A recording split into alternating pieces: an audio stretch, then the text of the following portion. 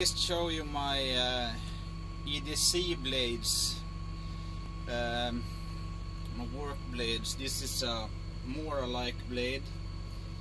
I don't know if I think it is a Mora knife. The tip is broken off, but this is a heavy use knife, so I don't really care. It's not for precision cutting. It's just for cutting plastic and prying. That's how the tip was broken off. I don't just heavy work, so I don't care. This is a sharp blade I use for sharp work.